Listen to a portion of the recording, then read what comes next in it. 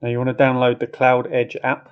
I already have this app for another doorbell, but it'll ask you to set up, then fill in your email address and create a password. Then go to your email and activate the account. Come back to the app and go add device. And you'll see this page where you want to click on Smart Video Doorbell. Keep the doorbell on your phone close to the router. Hold down the button to turn the doorbell on. You'll see a red light flashing if you don't press the reset button. Then you're ready to press next on the screen. Then choose your Wi-Fi router and put in the password.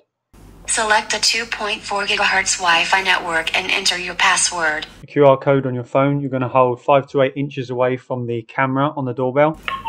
Once you hear that sound, the doorbell camera will start connecting to the app. Please wait a moment. Here you can read the install guides as you keep pressing next through these steps.